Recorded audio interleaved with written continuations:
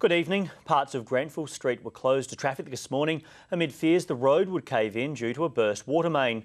Tens of thousands of litres gushed through the city, leaving around a dozen businesses without water. A city street turned gushing waterway.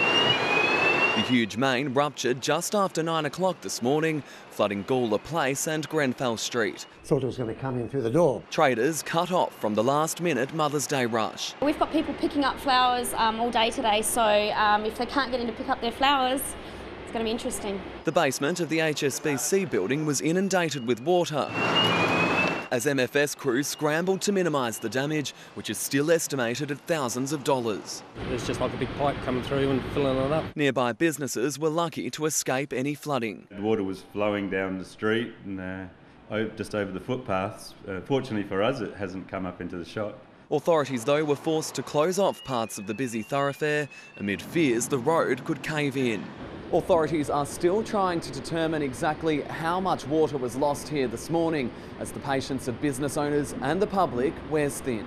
It's the fourth time in 3 years the same pipe has burst. SA Water need to start looking in their own back door and realising that they need to maintain the water system better. Maybe a maintenance would go a long way.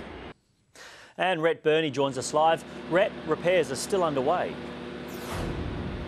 That's right, Will. Crews are still working here behind me, trying to reconnect water to around 10 buildings that have been without it for about pretty much the whole day. Now, despite the number of times that this particular pipe has broken in the last few years, SA Water says that it does have no immediate plans to upgrade it. Instead, it says it'll keep a steady eye on the infrastructure. Now, as you can imagine, that's little reassurance to those that work and live around here, who can do nothing more now but simply sit back and wait for the next big break. Back to you, Will.